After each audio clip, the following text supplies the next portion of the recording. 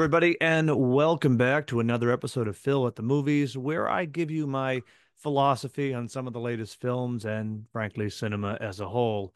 You're listening today to episode number 128, and this is a special episode. Well, frankly, all the episodes here are special, but this one in particular is a return of the ranking episode format. We did a number of those on the show, and given today is Friday the 13th, so watch out for your black cats and don't open umbrellas indoors and certainly stay the hell away from Camp Crystal Lake. That's right, folks. You probably guessed it today. We're going to be ranking the films in the Friday the 13th series, all 11 of these films. Now, you may be thinking to yourself, did I miss one? Well, we'll clarify that in just a little bit. But first off, I am delighted to be welcoming first-time guest to the show, Mr. Jay Skipworth. He is the host of the Film Strip podcast, a show that I highly recommend you give a follow and listen to because they do absolutely phenomenal work over there, talking about not only current films, but certainly a wide array of movies across the genres and decades. Jay, welcome. Feel free to do a plug for your show. I may have stepped on it a little bit, but feel free. Let us know where people can find you, and of course, what your show is about. Well, first, Phil, thanks so much for having me here. Big fan of yours and the work that you're doing. Congrats on 128 episodes. That is phenomenal. I know what it takes to do one of these shows. Having been a part of Film Strip for a good long while now, and really appreciate the kind introduction that you've given us and the plug for the show. Film Strip podcast available on all of your favorite podcast forms, and you can find us on social media at Film Strip Pod. And there you'll find a link to our link tree, which is pretty much just a link to all the social media and the places you can find the show. But we've had the show now for 14 plus years and going strong. A lot of different hosts through the years. I'm very blessed to have a great cadre of friends that have been co-hosts with me for a number of time. Kind of the full-time co-hosts now are Ron and Lindsay, my partners in crime, but a lot of the former co-hosts do swing back through from time to time when there's something they're really excited about. A good example, my buddy Nick, who has been on the show for I guess 12 of those years at least, and he and I just reviewed the latest Alien film because that was one of his very first series with us. That's a big one for him. Nice. And had a lot of fun with that. But yeah, we've done a little bit of everything at one time or another, including the Friday the 13th movies. And back in 2016, we had every October we do something called Shocktober, which is the most not original way of talking about your horror series during October. But we've reviewed a lot of the big franchises, and one year I got it in my craw to, hey, we should have Friday the 13th versus Nightmare on Elm Street and culminate in the movie we're not going to talk about tonight, Freddy versus Jason. So I had Ron and I doing Friday the 13th, and my buddy Brian, who really started the show with me and did the Art of Slaying, the Buffy show, for all those years together, doing Nightmare on Elm Street because that's more his jam. And so we did several Fridays, and then we caught up where they were kind of going twice a week. We'd have a Friday, we have a Nightmare movie and a Friday movie, a Nightmare movie and a Friday movie until we got to Freddy versus Jason. We did the remakes and then kind of backed up and did the Freddy versus Jason moment. But all that's back in the archives along with all the other episodes we've done. And we just have a lot of fun with it, man. It's at this point, it's just become a something we like to do. It's a good chance to bring on a lot of our pod friends, and you've been a part of that. We did the Change My Movie Mind show with our buddy Anthony from Tis the Podcast and DC Unlimited and all the, gosh, I feel like that guy's on like 1,000 podcasts now, but Anthony's like a podcast all-star. But so we have a good time with it. And we used to be real big into the big franchise. We'll do end to end on one thing. And then my buddy Kurt and I did like all the Stanley Kubrick films over, I think, 3 or 4 years. It took us to, get through all of those and stuff. And nowadays we tend to just jump in and do stuff that we like or that a friend likes to do, one of our co-hosts, something like that. And we have a lot of good time with it. So I really appreciate you letting me come on the show and plug the show, and looking forward to talking about this because, this is an interesting franchise for me, and we can get into that as we go. Oh, no, absolutely. Again, feel free to, sound off with any thoughts on the series. Certainly, there are a lot of takes when it comes to it. And if you're listening to this show, certainly if you're watching it on YouTube, you can see what's going on behind me. But if you are listening to this episode, my cat actually has entered the podcast. So Yes. this wasn't planned. Everybody, he happens to be a black cat. So we're really getting into the Friday the 13th references here again. All for the I love of movies, as I like to say. Yeah, you said Friday the 13th, and I'm looking at him going like it's a suffering fleckattash. It's Sylvester back there, man. That's my favorite Looney Tune. So I'm down for that. See, And there you go. my neighbors here have a Hemingway cat that's Oh, colored very okay. similar to yours there. So it kind of thought, oh gosh, do you have one of those? But Yeah. yeah. Yeah, So no, Louis made his first appearance on the show. I can mark that down. So this is an episode for first. I think one of my favorite, my screensaver or screenshot for Ron on my phone has forever been this picture of one time he was on the show and one of his cats just jumped on his shoulder and he called it the shoulder mounted rocket cat. And I just have kept that for all these years because There it's you still go. the picture of him I remember the most. But It's always that unplanned stuff, that's oh, yeah, that's that makes it the best. So, you gotta love it. mhm. So like I said, everybody, we're gonna go through all 11 films, and as we sort of teased at the start, we will not be talking about Freddy versus Jason, and that was by design. So again, don't come at us with the virtual pitchforks and whatnot. We felt that that film, while Jason is a part of it, it really is more of a Freddy film, and Jason kind of guest stars, if you will. Now, if you have a difference of opinion, I'm delighted to hear it. But we felt for the sake of this list, we wanted to focus on where Jason is either the primary antagonist or certainly the reason for the season, so to speak. Mhm. So that's a little bit of the housekeeping and the ground rules. I will say, like, I am not the biggest fan of this series by any stretch of the imagination. Anybody who knows me and listens to this show certainly knows that Halloween takes the top prize, and for me, Michael Myers is still the king. But I can appreciate these films more so as time has gone on, in a lot of ways because they were directly inspired by Halloween, but also they never pretend to be something that they're not. And a lot of the sort of slashers that followed after Halloween and even Friday try to be intentionally clever or unnecessarily convoluted. And with a Friday the 13th film, what you see is what you get. And sometimes that's a perfect formula, Mhm. and they really have perfected it. Again, it's kind of a shame that the series has gone dormant for a number of years, but actually, as we are recording this, there is talk of the revival of the Crystal Lake TV series to be produced, still with A24 Films, but it's going to involve now the showrunners from the soon to be released Welcome to Derry show, which of course is from Stephen King's It character and all those wonderful connections. So if you're a fan of that, maybe this may be a good return for Jason. But I'm suspecting there will still be a lot of gray area because there's the whole legal issues with this series, which we can certainly get into during the discussion because it has had a legal nightmare for the longest time. Yeah, absolutely. I mean, I can only think of one other series that had the legal entanglements that went on as long as this one have done, and that's the James Bond series Yeah. and the Broccoli's versus Kevin Yeah. McClory all those years. Now, the difference is Bond just kept putting movies out for decades and decades, but they finally did get McClory won enough to finally get his version of Thunderball out there, which I have a lot of thoughts about James Bond movies too, but yeah, I'm with you though, Phil. Like when it comes to like slashers and stuff, and in my age, like you had to pick one on the playground or whatever, I guess. And my gateway into all of it was Halloween, There you and go. I kind of always go back to that. It's just one that it's a series that, as has been said a lot of times, it has a choose your own adventure flavor to it. You can kind of pick a lot of different lanes to go down, Yeah. and I'm fine with that. I'm okay with that. I have a good time with that series, and I can sit here and tell you that there are better films in the series than others. In fact, there are competent films in the series and not so much, in that one. But I have fun with all of them and I Yeah. like them. Friday the 13th was always I don't know, kind of the knockoff cartoon version of Halloween in a lot of ways, but it Yeah. spoke to me because I was a Boy Scout growing up, and growing Oh, up there you go. doing a lot of camping and out in the woods and all of that stuff.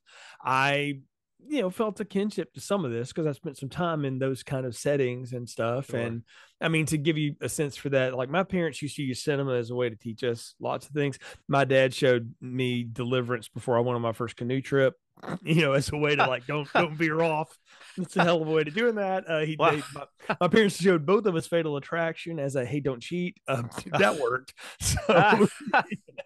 So so I've had that kind of cinematic experience in terms of informing who I am and my personality and stuff through the years. But Friday was one of those that I got to after Halloween, and Sure. and I remember, and I'll talk about it as we go through them, what order I saw them in. And it was many years later, and when I finally went, soup to nuts on them, and Right. kind of, and it was before the remake happened. That was really the last entry we've had in the series. But it took me a long time to get around to doing that, but it was also a series I felt like you could just pop in and out of. You didn't have to keep up with as much. Halloween Yeah. requires a little bit of homework sometimes. Right. And Right. and this one not so much. And even Freddy in some ways, like they're all very knitted together, except the second one seems to be the offshoot. But the Right. primary six of them they're pretty tight, and so Yeah. if you miss one, you might not know exactly what's happening in the Right. next one. And I appreciate that in a series. I think the only other modern series I feel like has done that well is like Saw, and Oh yeah. it's gotten pretty convoluted itself. But Yeah. my wife and I joke that a couple of our first movie dates were we saw the Zack Snyder remake of Dawn of the Dead, which we both really enjoyed, and then we saw the first Saw movie. And I think we saw like six of them together in a row in theaters before I think she finally bailed on it, and I've kept up with it. But do watch those from time to time. But yeah, Friday as a series was never my favorite, but it wasn't something I just hated either. So No. Yeah. again, I they don't have more. require a lot, so they're kind of fun. Yeah, I have probably stronger feelings towards Freddie, but that's for another. Yeah, and not in a good way necessarily, but we'll save that for another episode. Fair. I'll get into my issues with that, but I love the first one, and that's kind of what matters. But all right, so we can venture back to Camp Crystal Lake and talk about this interesting and frankly creative series that while I said it has gone dormant for a few years, I do suspect because of the era that we are in right now with horror continuing to be a mainstay at the movies and frankly it always has been, but certainly now we're really seeing the kind of the fruits of all of that come to fruition. But I suspect we will see some form or another of Jason's return sooner rather than later. But that's again for another discussion later on. But all right, Jay, since you are the guest on the show, I would like you to go first with your number one, or I guess this would be your number 11, and we'll work our way down to number one. Sure, sure. And I want to be clear. I like all of these in some way or another, and I respect the fact that movies are hard to make and people that do them obviously put a lot into them or whatever. So I'm not banging on anybody's hard work and stuff. There's just some things I tend to prefer more than others. So from the top, and the one I prefer the least of all of these, and by that I mean, Phil, it's one that I never go out of my way to watch unless I have a reason to for some way. And that is Jason Goes to Hell, the final Friday. That one comes in at number 11 for me. And it's disappointing in the respect that I feel like it's got an incredibly interesting setup and the start of it, because at that point in the series, Jason Voorhees is the most prolific violent serial killer in American history. And what would the American response to that be? We would blow him the hell up. That's exactly right. And so I responded to that like, oh, yeah, that's exactly what we would do when I first saw this. And I didn't see this in theaters. I saw it on video right when it came out. And I think my brother even rented it because he probably saw it in theaters. He's a little bit older than me. And I remember watching the first 15 minutes of it and go like, oh, this is wow. I didn't expect that. That's cool. And then when they got into the body jumping situation, and when you take Jason out of the Jason series, and I mean that in the, Friday the 13th has moments when Jason's not the character, but when he's the focus and you decide to take him out of it and give it to other people, it just doesn't work for me, at least. And I felt like they had an interesting idea, but didn't pay it off completely. Like it's one of those, let's tell this really difficult, convoluted backstory to this rather simple character, and then but not really tell it and make it about four of the things at the same time. So it feels like these six perfunctory plot lines going at the same time. And by the time it gets around to resolving itself in the end, which is pretty satisfying in terms of an ending, would be, or if you want to call it final, which is that's a joke in this series a lot. But if we're ever going to do that, it's not a bad resolve, but gosh, by the time we get there, it's such a slog for me to get through. I just have a hard time with it. And then the cheat at the end and taking 10 years to ever pay any of that off. It's like, I have a hard time with this one. So Jason Goes to Hell, the final Friday, is my number 11. I'm with you on that. It's my number 11 as well.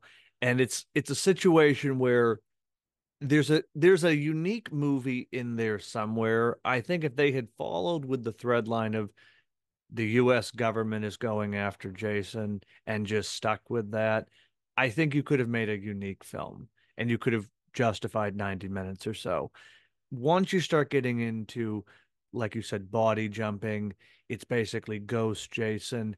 You've lost the plot. I mean, these movies are bare bones to begin with, and when you try to start adding all of these sort of extra layers, and well, he can go from this person to this. I mean, it's like, okay, what are we doing here? Is this a possession movie? Is it a zombie movie? Is it like what the hell's going on here? I mean, Jason Goes to Hell, fine, go to hell. I don't care anymore. I mean, Yeah. it's yes, you get the spoiler alert, the Freddy moment at the end with the glove coming up and pulling the mask, which is I mean that's a fun little like nod Easter egg moment, but like, does it save the film for me? No, it's sort of just, oh, that's clever. Like, we'll see the results of it in 10, 11 years.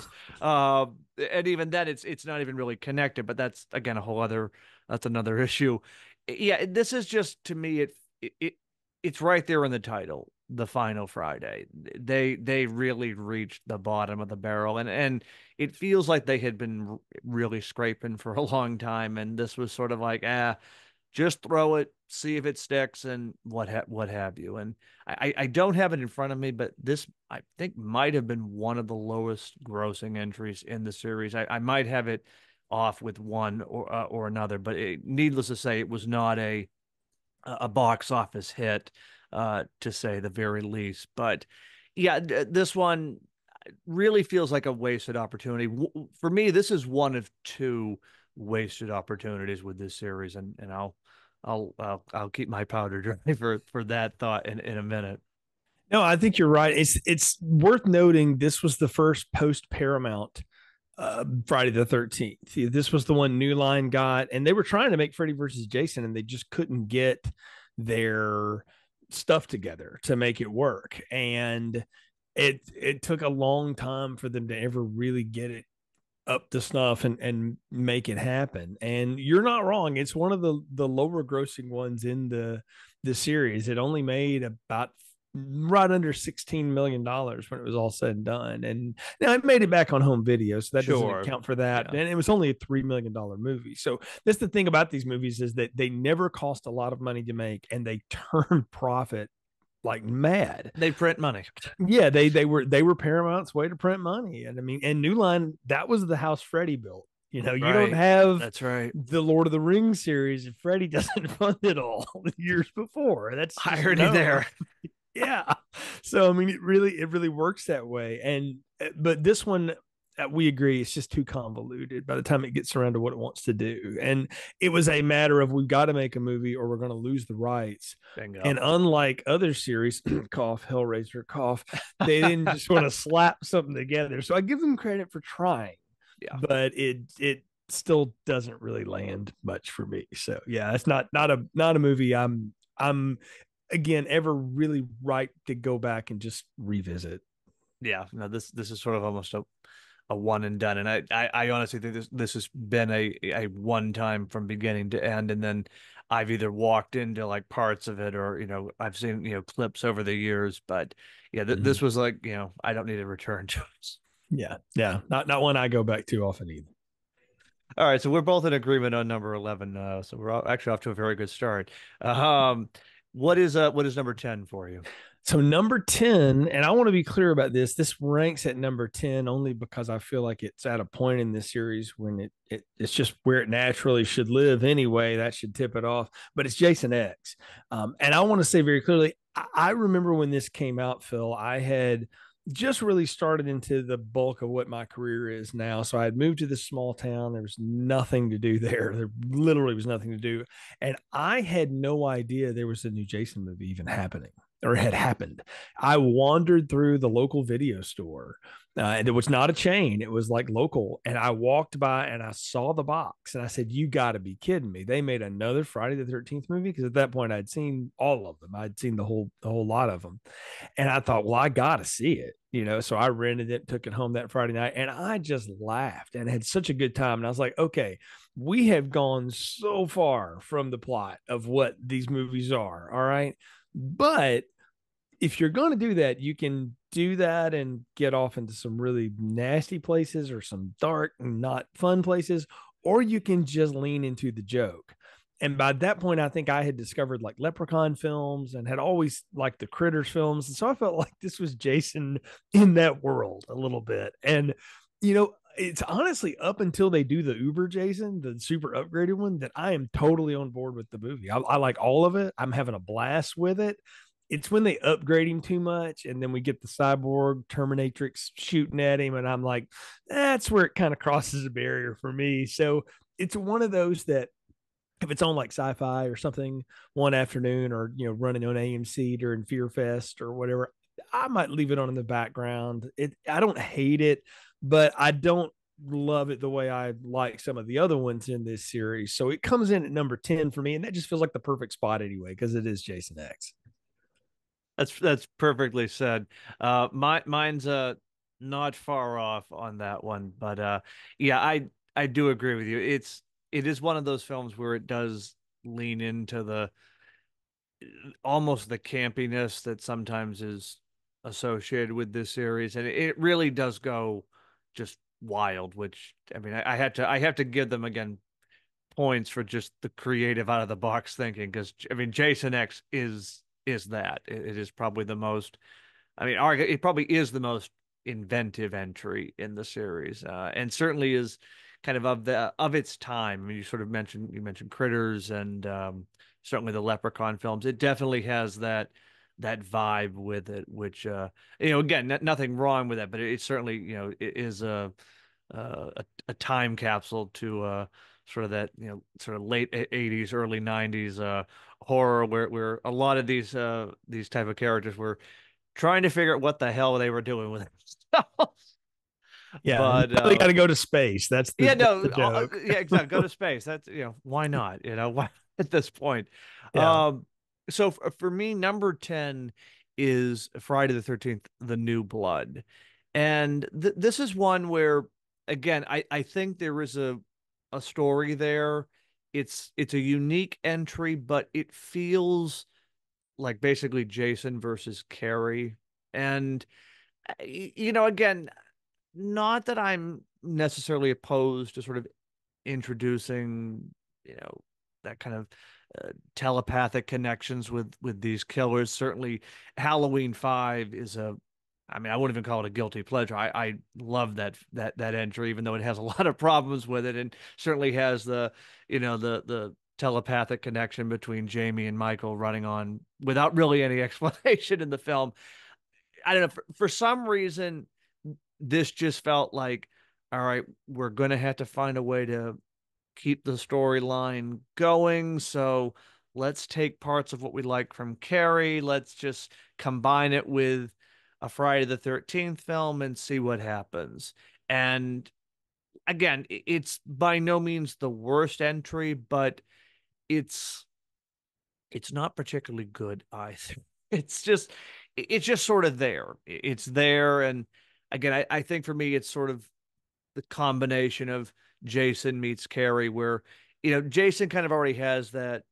All right, is he dead? Is he a zombie? Like, what's his deal? Kind of a thing. And now you're going to go and basically recreate elements from Carrie to like pit them against each other. Like I don't know, it just seemed a little silly and over the top. Whereas, again, I mean, I'm probably showing my bias with Halloween, but like I could at least kind of buy the whole niece uncle telepathic connection that again was never explained and then just sort of went away as the movie went on. But like, I don't know, it just felt more organic, and maybe that again just the way the Halloween series sometimes just sort of you know picked up the threads from a previous film and this, all right, let's just go in this direction. This just kind of felt like it was really out of left field and was just like, well, people like Carrie, so let's try to inject those elements into a Friday film.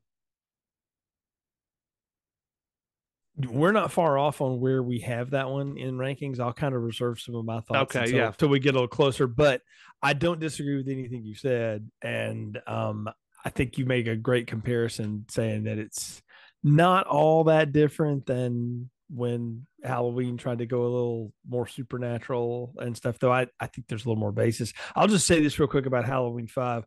It is the one in the series still that if I watch in a dark room, something about it absolutely unnerves me. Thank There's you. there's Thank some you. quiet, scary stuff with the way that score's done, and just the one thing that Dominic Othing Gerard did was restore the quiet Yeah. stalking of Michael again, which I like. So yeah, so we're in agreement. Halloween 5 is not even a guilty pleasure; it's just a pleasure. Yeah, So that's right. yeah, so I enjoyed that. But yeah, I'll hold my thoughts on New Blood till I get to it in ranking. That's fine. All right, so what this would be number 9 then Number for you. nine. What would be what is your ninth ranking in this esteemed series? Well, it's Friday the 13th, A New Beginning. Okay. And I put it in this spot because if I'm gonna ding Jason Goes to Hell for taking Jason out of the series, I certainly have to do this. Though that said, for what it is, the fifth entry in a series after a very demonstrative chapter, we'll say from chapter 4. It's an interesting direction to go in. And it also lends to a pet theory I have about Friday the 13th movies, which I'll hold until a little bit later. But I remember seeing this one when it like jumped onto Showtime or whatever, one of those times we had that growing up, or HBO, whichever one.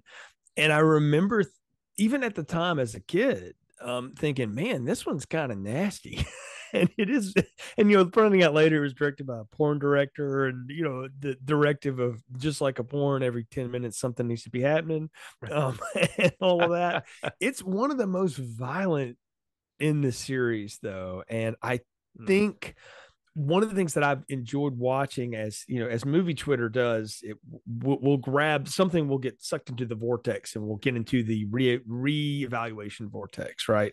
And in the last few years, I've seen more and more people go, it's not that awful. Like it's dumb and it's kind of cheap, but there's some fun stuff to be had in it. And it's a Roy movie. It's not Jason, but there's Roy fans out there, and I don't know. I happen to like it for its campiness. It's the other thing is that it goes down real easy. It's a short one, and it made money. I mean, people were curious. They wanted to go. I have a friend in podcasting that used to dub this Friday the 13th the wrong direction, and he's not wrong in that assessment.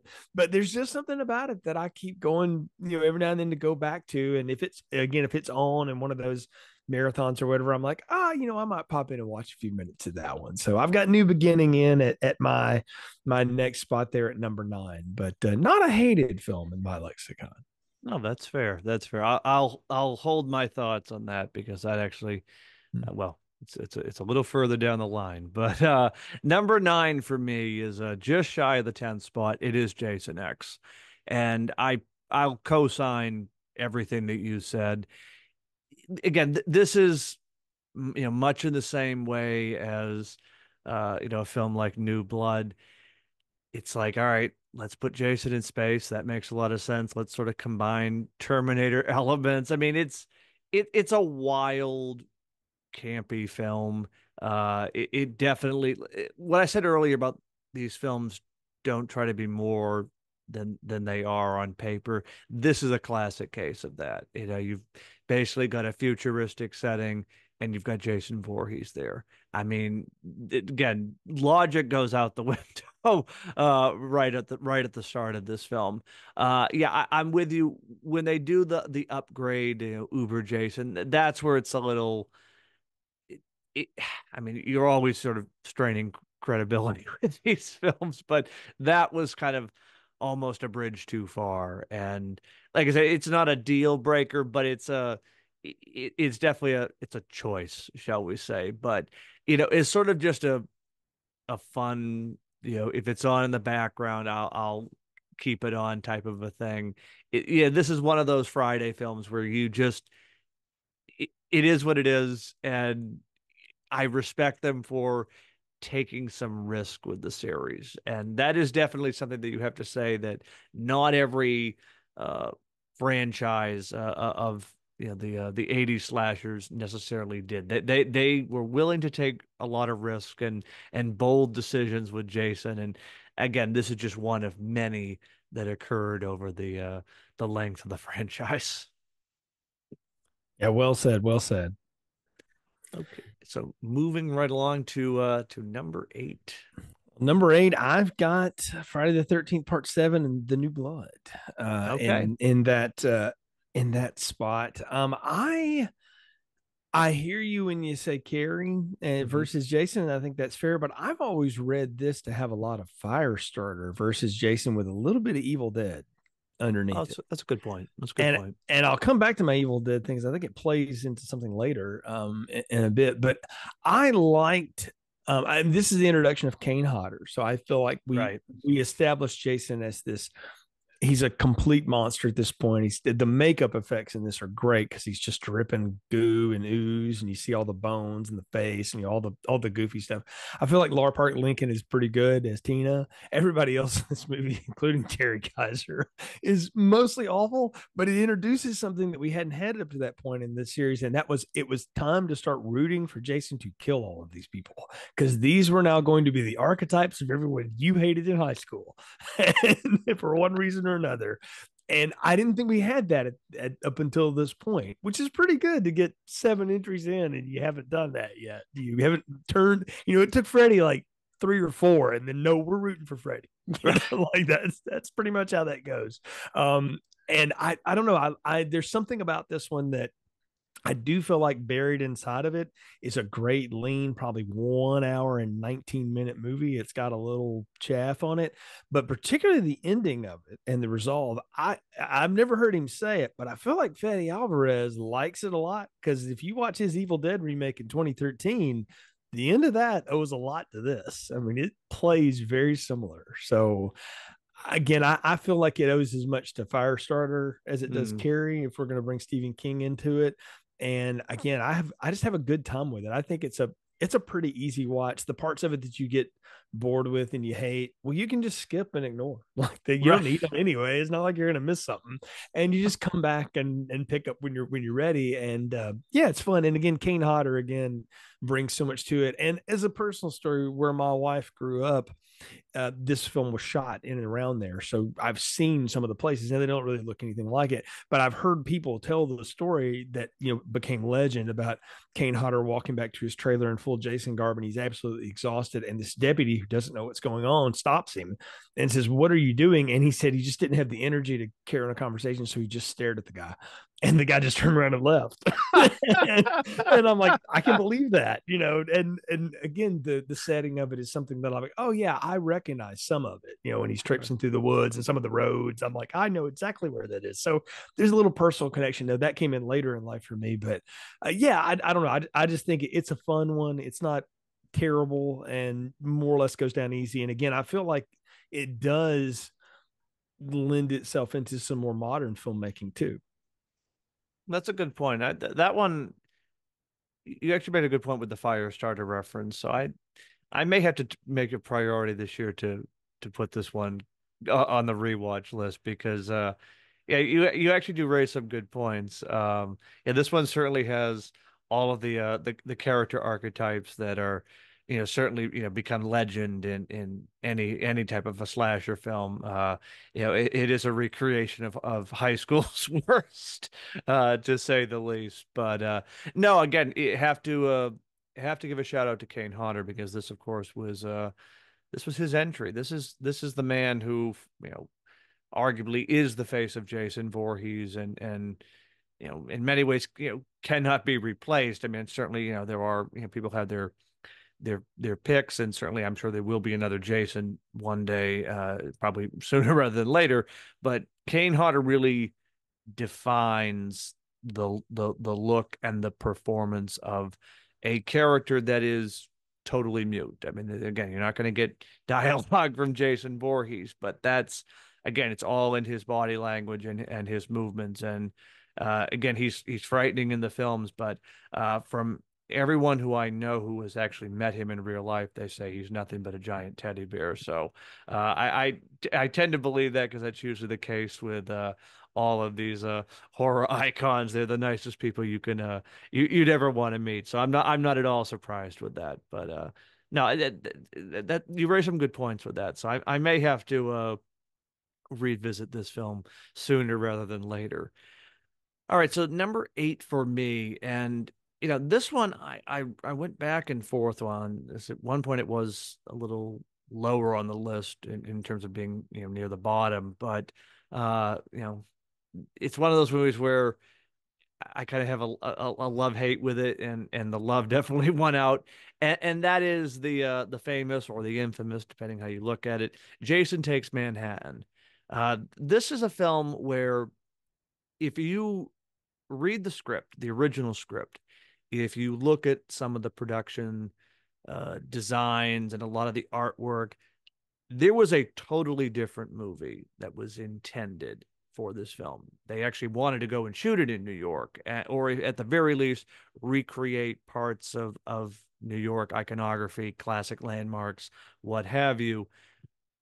For whatever reason, and it's again sort of the story of the Friday the films. There's always something that happens, either a legal challenge or just money runs out, or just there's no time. And sadly, this is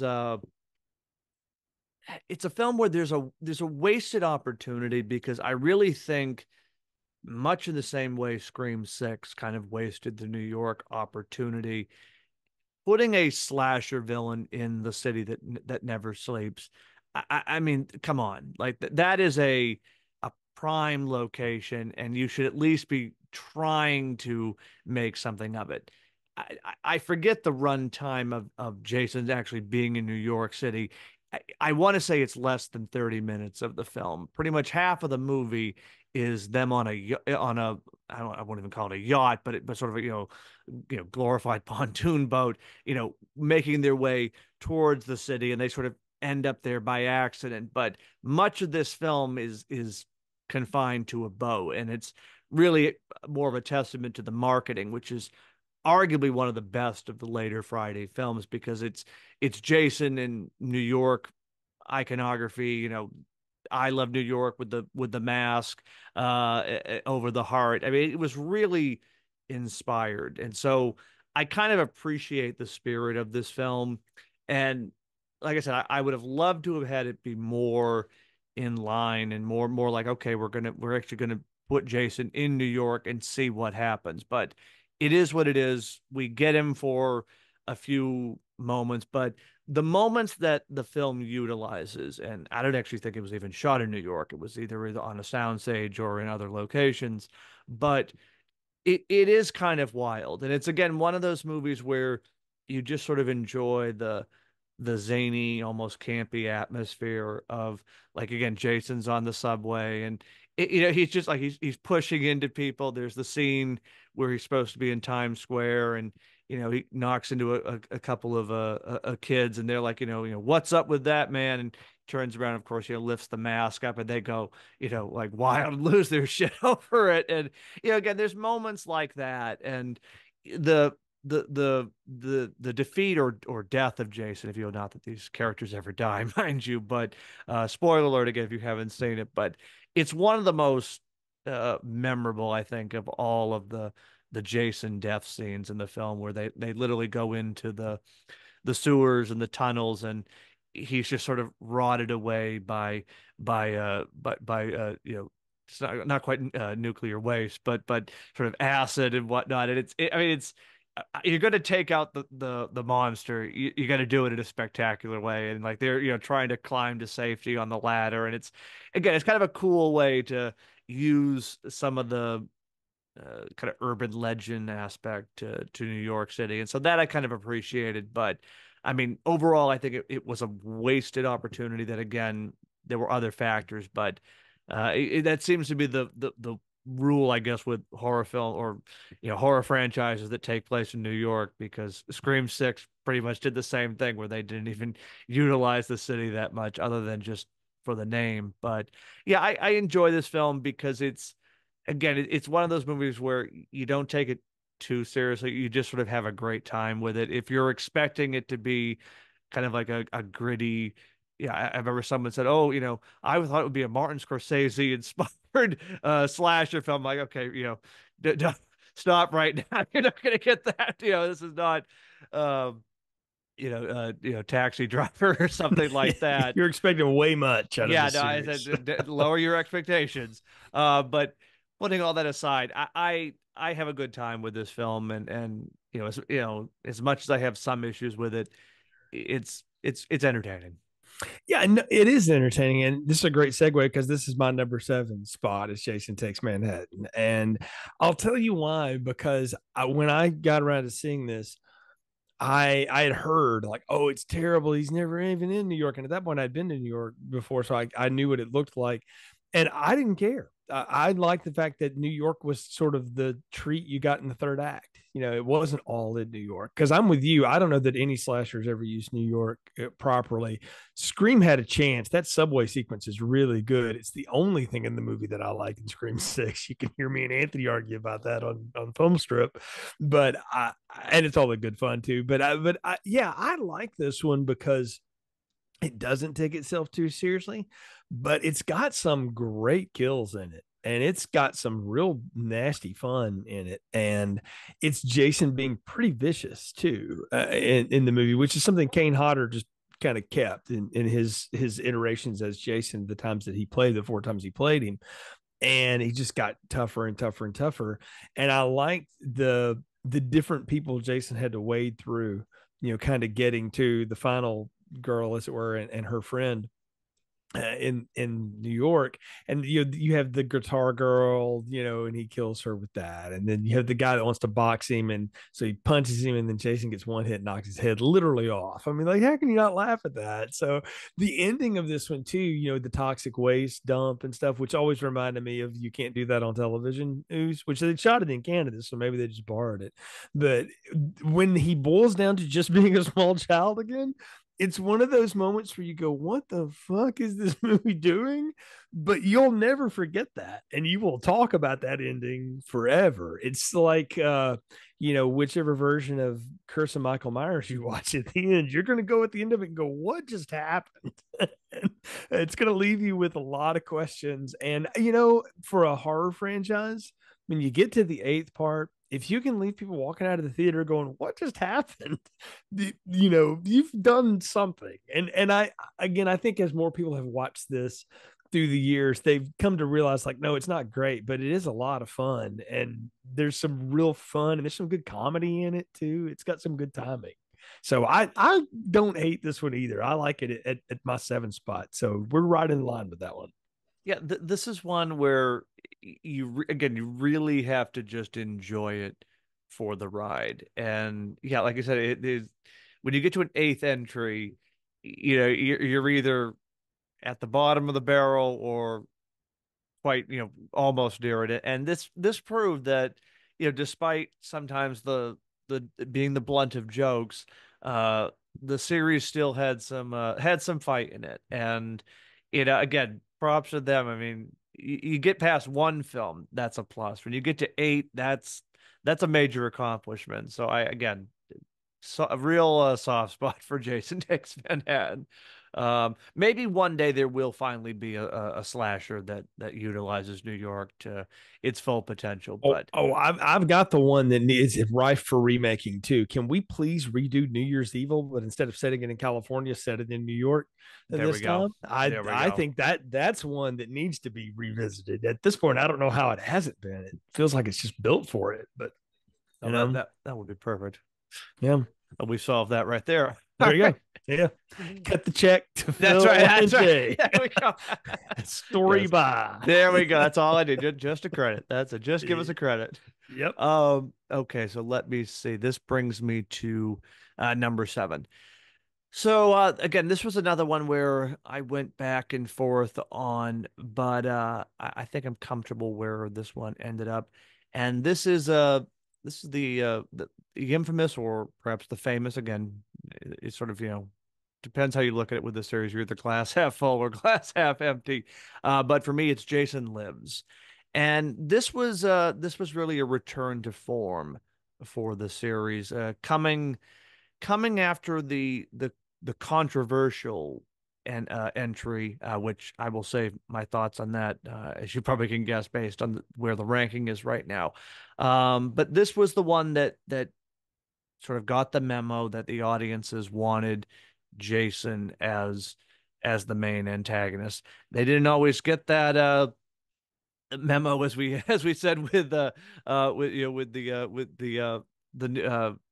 the ghost hopping, body jumping version of Jason. But nevertheless, this was one where they're like, Jason is back and we're going to keep him as our bad guy. They sort of learned their lesson. They probably looked at the direction that Halloween went when they went a sequel without Michael. And ultimately these franchises are built on the backs of these titular characters. And this is one. It's not a particularly in like, I mean, it's another Friday film. Like, so it kind of, it's picking up the threads of the last film, but it's, when I say it's a return to form, it very much feels like the the original four entries in a lot of ways. It's very uh low budget isn't the right terminology, but it has that sort of gritty, almost independent minded feel that the earlier films had. And I'm sure that was probably a conscious decision that they really wanted to go back to the drawing board and bring Jason kind of back to his original settings. It's again, the story, it's sort of flimsy, but for me, I remember, because I had sort of watched the previous entry and then saw, okay, well, what are they gonna do with Jason? What's happening now? And I just remembered sort of the impression this left to me of like, I really didn't care necessarily about the story. It was like the story kind of went over your head. Like you were just remembering the imagery and just like, Jason being resurrected and kind of, showing everybody, I'm back, so to speak. That was very impactful. And I remember saying, okay, Friday's got its juice back again. So again, there are definitely better entries in the series. Again, we're getting to the point for the listing where, or the ranking, where going to really start unpacking it a little bit more. But this is one that I definitely hold up as like, if you're going to reintroduce your villain after you've done something deeply controversial that the fans don't like, this is the way to do it. And it's, again, it's a return to form. It's very thrilling. And again, it's right there in the title. Jason Lives. I agree with a lot of what you said, and I'll hold my thoughts until it appears in my list in a All little righty. while. That's fair. So That's yeah, fair. All right, yeah. perfect. Very good. So in the sixth spot for me is Friday the 13th Part 3 or 3D. Now I've never had the pleasure of seeing this in 3D, but this one falls in there for me because while I still like it, I think it's in a spot lower than my top five ones, and I'll try to explain why as I get through them here.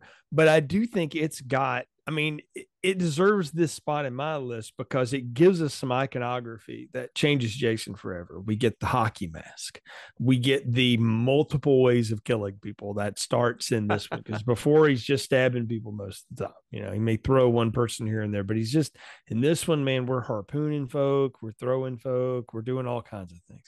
We've also got this completely unnecessary Days of Our Lives flashback story in it, but it's told like Dana Kimmel gives an incredible Phoebe Cates impression from Gremlins in this. I don't know that it's intentional, but it feels like it was, because it's very much the same speech that Phoebe Cates gives about her dad and Santa Claus in Gremlins. And it also has what has to be, in my mind, Phil, in slasher dumb, the greatest horror movie girlfriend of all time. And I'm talking about Debbie Klein, played by Tracy Savage, the incredible newscaster, by the way, who has never shied away from the fact that she did this movie. But let me just lay out my case for Debbie here. One, she's pregnant, but she doesn't act sick all the time. She doesn't care that her boyfriend is kind of goofy and sort of a circus clown in training. She wants to have sex all the time. She likes all of his goofy friends. She's into horror stuff. She's reading Fangoria when she gets killed on a hammock that she just had sex on. She's just goofy. She's just fun. She's just, I mean, she may be the pretty girl, but she's also a nerd. And that's what you kind of love about her. And I'm like, man, Debbie's like the greatest horror movie girlfriend ever. And she gets killed in a horrific way. It's the callback to the Kevin Bacon kill of the first one, but done with even more money and more blood. And I don't know, man. I just like everything about this movie in terms of just as an easy watch. And I love the goofy motorcycle gang that doesn't belong in town. I like the annoying Shelley, who's a great entertainment lawyer. Thank you, Larry Zerner. You're part of the reason that we got SAG-AFTRA, to get back into the room and do some good negotiating.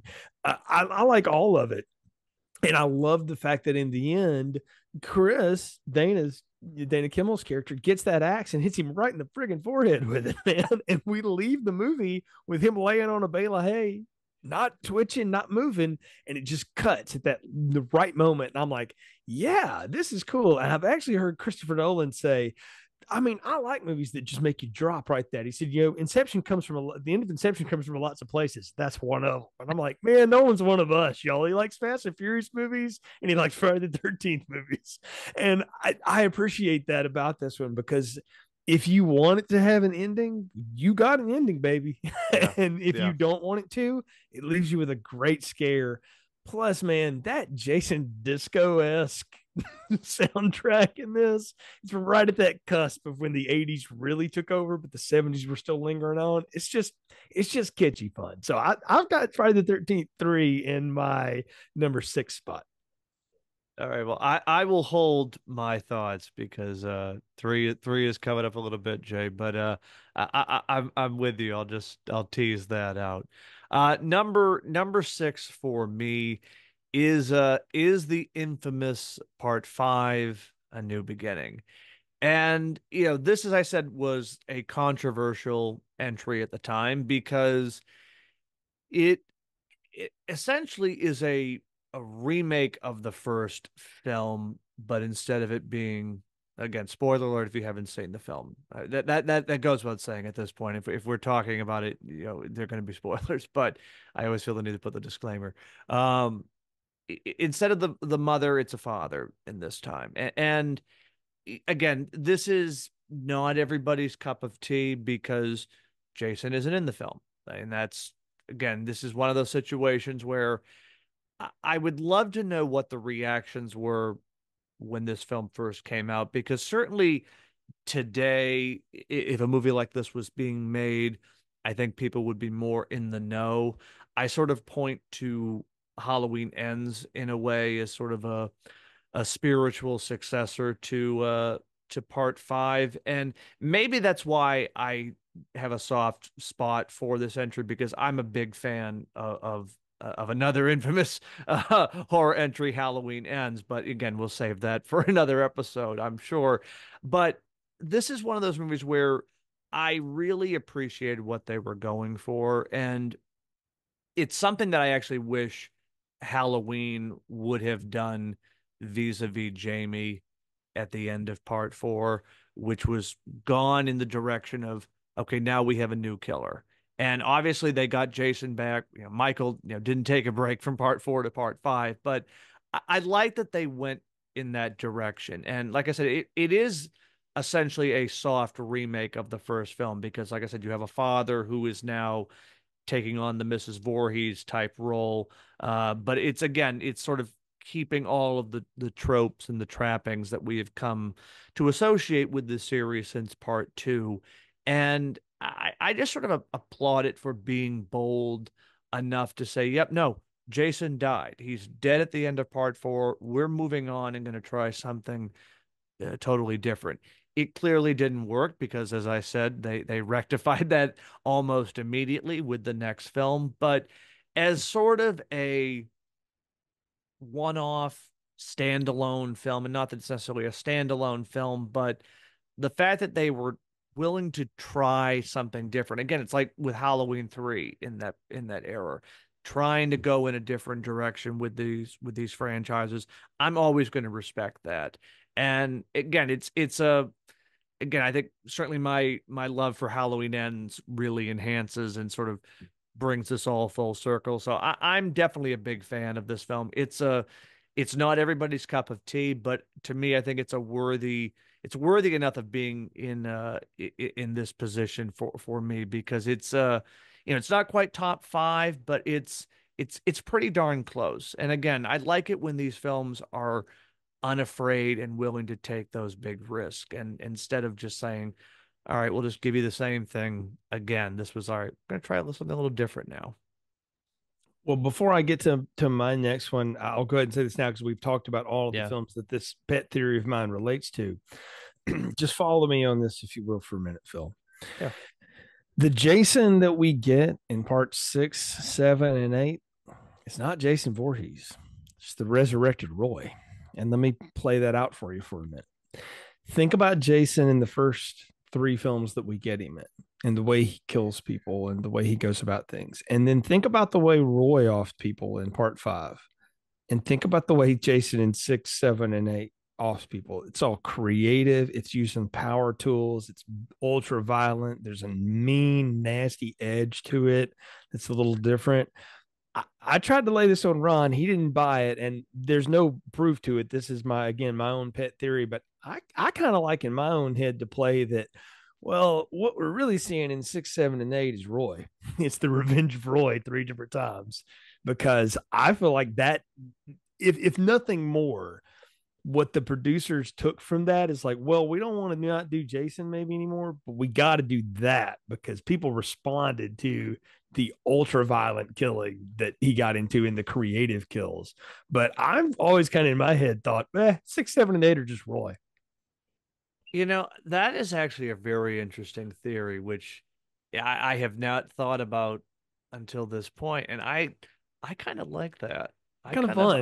Yeah, it actually makes you see those later entries in a different light. Yeah, I'll buy into that absolutely. Again, it further justifies the existence of part five. So yeah, I'm all Yeah. absolutely no. Again, if you like it, it savors the climax of part four. Yeah, yeah. I'll buy that. I'll buy that every day of the week and twice on Sunday.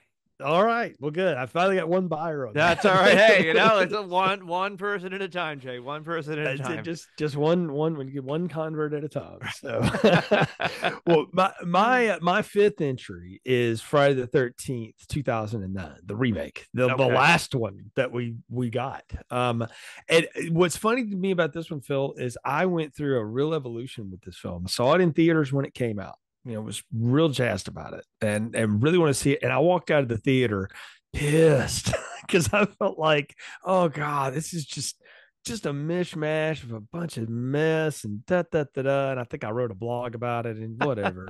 And some years later, when we got around to reviewing it, maybe been 7 or 8 years later, we got around to reviewing it. I realized, and maybe it was the fact that I didn't at the time when I went and saw this, I hadn't seen a Friday the 13th movie in a while, and I didn't have access to them. I think I had a couple on VHS at that point. So I didn't really rewatch anything. I just went into it. And when I watched it again, and I'd seen it a few times, just here and there, but when I watched it again to think about it, was when we were doing all those reviews, and so I'd seen every Friday movie, in the 6 or 7 weeks prior, and watching it again, I'm like, no, you know what? This is brilliant. This is hey, we're gonna remake it, and we're not just gonna shot for shot it, cough cough, Nightmare on Elm Street remake, and we're not gonna try to do that again. And we're not going to try to do Rob Zombie and go bonkers, Halloween 2007, which has its moments. I agree, but we're not going to do that. We're going to give you the greatest hits by the bands you love. And I've always equated this to, Steve Perry hadn't been in Journey a long time, but that little Filipino guy that they got singing sounds a whole lot like him. And if you just go for the jam and you go for the music, you're going to get what you want out of it. And this movie is an encapsulation of all of the best things that a Jason only story could be. And I really give Shannon and Swift, the screenwriters, the credit to how can we shove 8 movies worth of stuff, maybe 9 movies worth of stuff into one movie at once, without getting off into spiritual moments and we're jumping bodies. And how can we populate it with people from CW shows that you love to hate? So everybody's got something in this movie, and they do a great job of telling the backstory. I mean, the epilogue, not the epilogue, the prologue to this movie is long. It takes 20 minutes before we get the title screen. And I used to think like, gosh, that's what is going on. I'm like, no, I love this because instead of doing previously in Friday the 13th, they just show it to you. And I got into all of it. I got into the idea of digging tunnels and Jason putting pot out there to try to lure the kids, because why not? Every predator lures the prey. He shoots not Matthew McConaughey with an arrow. It's a hell of a shot. Eat your heart out, Katniss Everdeen. I mean, there's so much about this one that I like, and it's got all the trappings of a Friday the 13th movie. You got the gorgeous girls. They're obviously to be slaughtered. You got the douchebag boyfriends that you just want to die. You got the friends you don't want to die. And it swerves you too, because I thought Danielle Panabaker was going to be alive at the end, and nope. And she gets it pretty violently too. And the fact that they bring it down to just Jared Padalecki and Amanda Rigetti on that dock, and then here comes Derek Mears does not get the credit he deserves. I love Kane Hodder. He is the embodiment of Jason, but there was a franchise to be built around this dude, and it just didn't happen. And this movie made a ton of money. I don't know why they never got another one out of it, but I have come to really, really like this one. So Friday the 13th, 2009 is in my 5 spot. Well, I will second that, Jay, because it is number 5 for me as well, and I will co-sign that. This is how you do a remake of a classic horror film. Yes. You don't reinvent the wheel like they tried to do with Halloween. You don't copy and paste like they did with Nightmare. This is the template. It is, I know it's an overused term, but it's a love letter to the original entries in the series. It manages to present all that you know and love about Jason while also updating the mythology in a way. I thought the tunnel inclusion was a brilliant stroke with the little bells and the tripwires.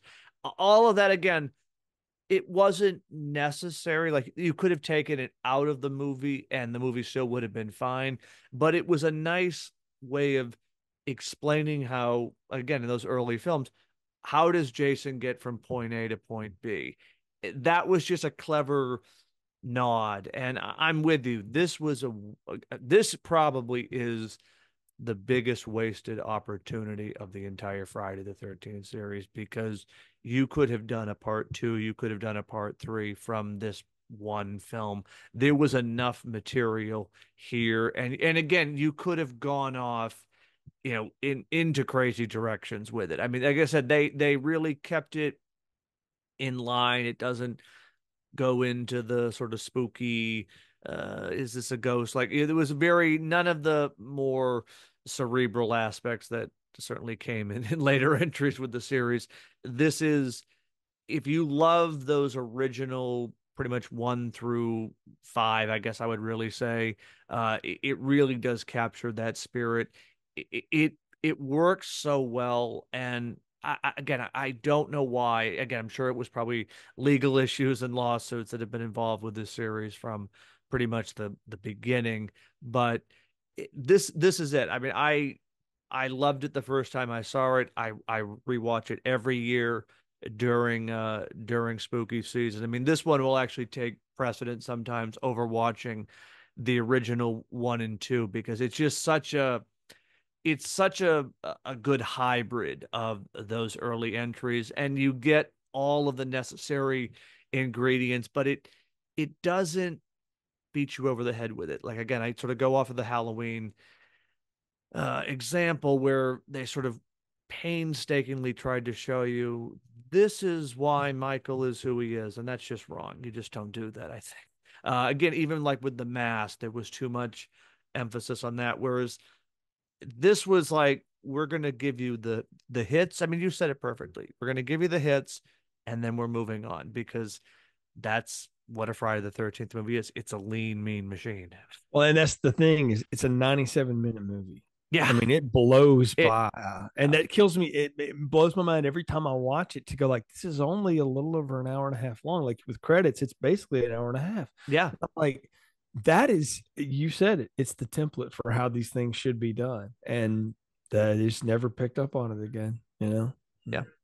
Wasted opportunity. Totally Maybe. wasted opportunity. But I'm glad we both liked that one because, like I said, when I first saw it, I was like, "Oh, this is wrong." And then maybe it was just years of watching bad horror remakes too. But Well, that'll do it to you, believe me. that will. But I think it's also I went into it not in the proper mindset to go, oh, I'm here to watch a remake. Because this is when that phenomenon was just, I mean, we had done a slew of them in the post Scream world, where like everything got, House of Wax and, Black Christmas and all those. And those are kitschy and fun. Sometimes they're also sometimes awful, and I'd seen all of that at that point. So I thought, yeah, maybe it won't be that. And it wasn't that. And I just wasn't ready to accept what it was. And then it was, again, watching it years later, I'm like, no, this is smart.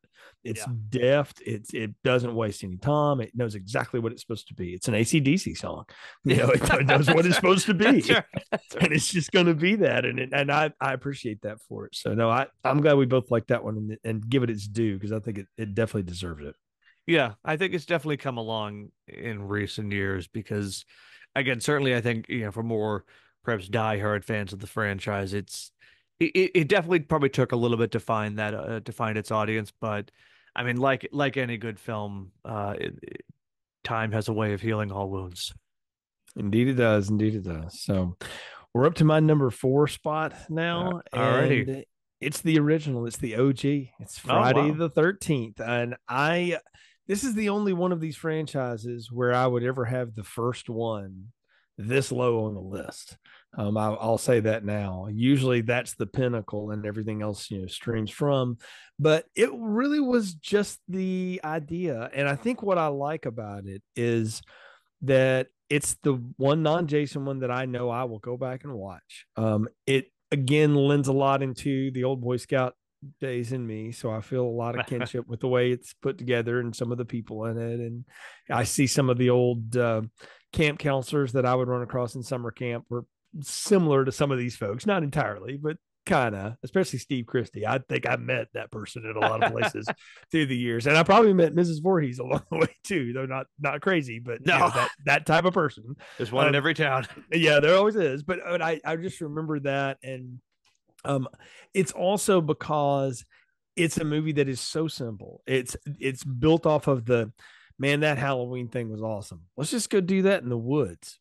Yeah, I mean that was it. I mean that is the whole thing, and it was $500,000, and they spent a lot of that on the score, and it's Tom Savini really working out a lot of trauma from Vietnam for himself and doing the makeup effects that he got for it, and it's a young cast of people, a few of which you see down the road, one of which you still see all the time, Kevin Bacon, one of our finest actors, and you just can get lost in it, and I can at least, and I have fun with it, and I have fun with the James Bond villain way that Mrs. Voorhees decides to explain to Alice here's why I did what I did. Here's why it is. They were making love while he drowned, and she's so melodramatic. Betsy Palmer's just so over the top about it, and there's just something fun about it. And I love the fact that her and Alice beat the absolute shit out of each other for like 10 minutes. I know. I mean, they really do. It's a great fight, and there may be nothing in my early life as just impressed upon my brain as the machete swing when Mrs. Voorhees is decapitated at the end of it. And I know it's going the wrong way and all that stuff, whatever.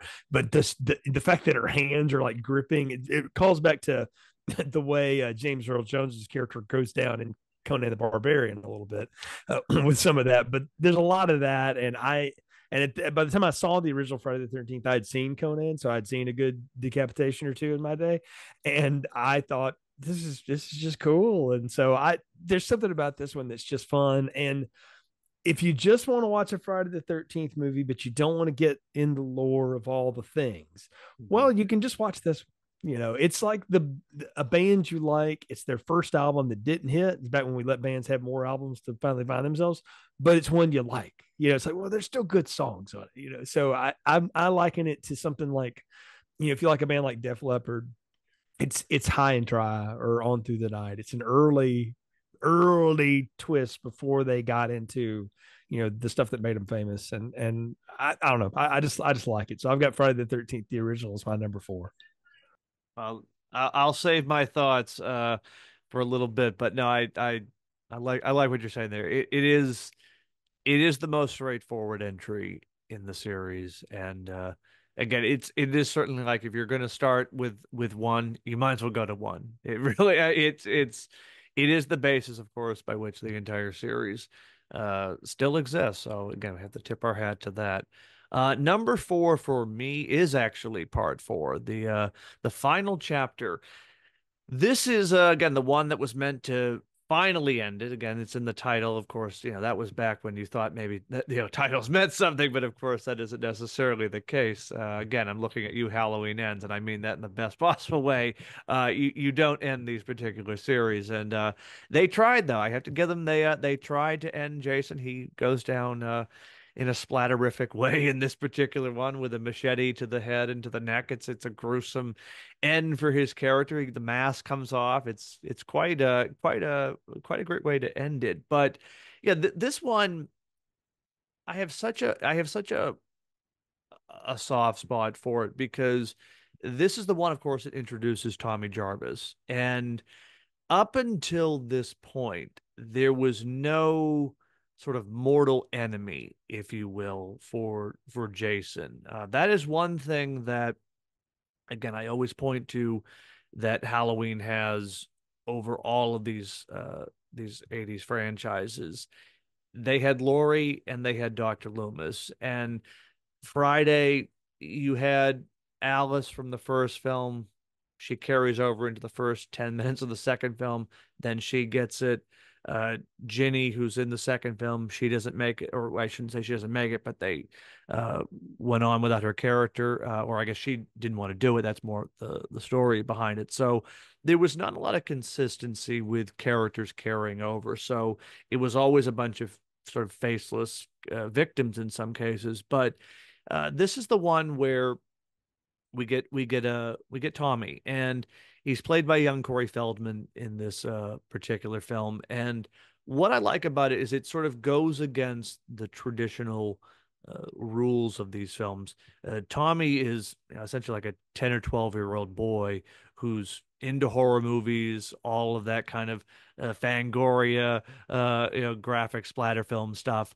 And so it kind of makes him an interesting foil for Jason. And I like that in this particular movie, it's not the usual final girl who's taking down Jason. It is, in fact, this kid who stands up to him, and he takes him on in kind of a very creepy and unsettling way, where he essentially tries to make himself look like a young Jason Voorhees. And again, there was a lot of ideas, I think, going on in this film where they were, maybe thinking about the future, about, maybe, Tommy would become the next Jason or whatnot.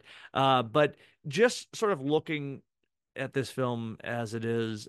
It's really a suspenseful one. I remember the first time I watched it, just the whole vibe of them being in their cabin in the woods and Jason stalking around, and then the mom gets it. Like it really, it doesn't pull any punches. And that final shot of the film, which, the previous two entries had sort of ended with with Jason either lying dead or maybe slightly twitching before the film cuts to credits.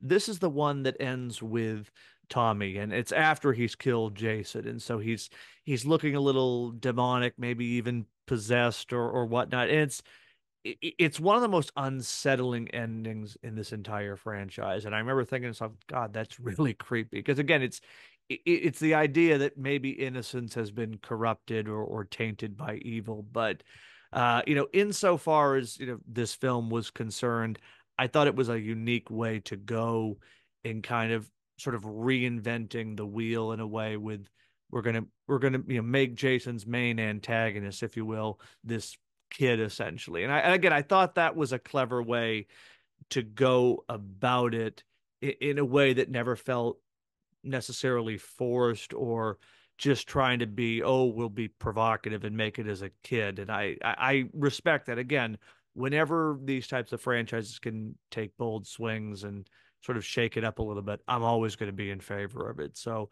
yeah, part four, Ridley was supposed to be the ending for Jason. Of course, we know how that turned out, but certainly, if you look at it as a 1 through 4 entry, I mean, this is a pretty damn good way to close out the series. Well, I'm going to save my thoughts on part four because it's a little higher up the list for me. But Alrighty, I agree with a lot of what you said, and we'll add to it as we get there. fair enough, Jay. Number three for me is the first one I saw in theaters with my grandmother. Friday the 13th, part six, Jason Lives. I've told the story on Film Strip a couple times. My grandmother was really into like Hitchcock films and all of that kind of stuff. And so I grew up watching those with her and, stuff like When a Stranger Calls, even I think I saw with her. It was on cable. And so she, knew I had seen a few of these movies and said, let's go see that. So I was like, okay. So we went to a matinee one Saturday and saw it. And it was one that, again, I was a young scout at this point. I don't think I was even in full Boy Scouts at this point, but I knew the whole, all the lore of it. So it spoke to that. And through the years, it's just become one that not only was it a course correction for them to put my pet theory aside of like, no, let's get this back to where it needs to be. Let's strip it down. Let's make it simple. But it's got a cast that is absolutely lovable. All of them are. The kids are lovable in it. Tommy is great in it. Megan is the sheriff's daughter, who's of course the only thing wilder than a sheriff's daughter is a preacher's kid, in a horror movie, and so she's wild as hell. She's driving that Camaro. My brother had a kind of a sports car like that at the time, so I got to that. I loved her dad. I felt like he looked like, I don't know, 4 or 5 other people. I always thought he kind of looked a little Donald Sutherland, like poor man's Donald Sutherland from the 70s. He had that curly hair and all that. But I liked all the people in it. I especially liked the character named Court Andrews, who's like the punk rocker kid or whatever with the sleeves. And he gets these kids together, and the line of bullshit he lays on them about like Native American culture and how it goes is hilarious, because it does remind me of a lot of the older scouts that would get us together and the stuff they would tell us. And you realize like they're just making this shit up as they go. Like, oh man, you guys don't know anything, man. These guys used to pack up these rocks. And I just responded to it. I thought it was fun. The opening where Jason comes across and slashes the screen like he's friggin' James Bond. I mean, that spoke to me. I was a Bond head at that point. Everything about it is fun. Now it's goofy and it's kind of stupid in a lot of ways, but it is a movie that understands, hey, we're all here to have fun. It's 86 minutes, which means it's about 80 minutes a movie. It doesn't waste any time. We turn Jason into Frankenstein's monster, in the opening sequence. And I loved all of that. I thought, yeah, that makes total sense at this point. And it's just a fun movie. And then that Alice Cooper song with the video that went with it. This was when MTV was just taking over everybody's life. I just thought, man, this was a movie that was made for 1986. I mean, it really was, and it just feels like 1986 in a movie. And there's just something comforting and fun and warm and easy about watching it that makes it go down so simple for me. So I put it in my three spot, man. Maybe it's a little nostalgia for me, and I'll admit that, and a personal spot. But I always have a good time with this one, and every spooky season I make it a point to make sure I get to swing through this part of Forest Green, as it were, because they try to change the name, but it's still the same old Jason. I respect that. There's nothing wrong with having a little soft spot for nostalgia. So I get it. Absolutely get it. All right. So number three for me is actually part three. Uh, I would have loved to have seen this film in 3D. It's kind of a wild trip to watch it now because the film, even though it's not in that format, the shots are still as if it is meant for 3D. I sort of think of a film like Jaws 3 as another example, but this is I think a much tighter story, and that's obviously saying something when you're dealing with Jaws 3. But that's for another discussion. This is one where, of course, Jason gets the iconic mask. This is the one that sort of cements him as this enduring slasher figure of the 80s and frankly to today. It's sort of interesting. People think Jason always had the mask. He didn't. This is the movie that introduced it, and it's done in a very sort of innocent way. It's because I was very curious because again I saw these films largely out of order, and so I kind of was figuring, all right, so how does he get the mask? How is this going to happen? There's going to be some kind of a big payoff, and there really isn't. It just sort of happens, and he puts the mask on. Again, I'm sure they never thought at the time that it would take on the the iconic status that it did. But as far as the film itself, it's such a wild ride because you're right. You said it, Jay. There's an interesting soap opera element to it that just sort of exists almost out of thin air. Uh, Even though it gets a little cheesy, I have to say Chris is probably one of the best final girls in the Friday series, and like I said, she really takes it to Jason. I mean, just that scene at the end with the axe to the head. I mean, it doesn't get much better than that in a horror movie. I love the scene when she tries to hang him with the rope and she thinks she's got him. Then of course he manages to get himself free of the knot. It's a wild movie. There's a lot of sort of just kind of unique and very 80s centric characters. I mean, Shelley is a lovable goof, and again, it's sort of ironic that he's the one that's responsible for the mask coming into Jason's collection. But even the element of the biker gang, which like when you sort of step back and like, okay, why is this happening? Like I almost feel like they had to probably pad the runtime a little bit, but even that, it just sort of works with the whole just sort of over the top element of this film. It is a very 80s horror movie that is evident by the fact that they shot it in 3D, which was sort of like a revived gimmick during that time. Again, I mentioned Jaws 3 as an example, but I don't know. I just have a soft spot for this one, as I do with the original, three, kind of doing it in a trilogy, if you will. Not that it's necessarily a straightforward one, but it's one of those movies where I love the grainy, low budget quality that you find in the previous two.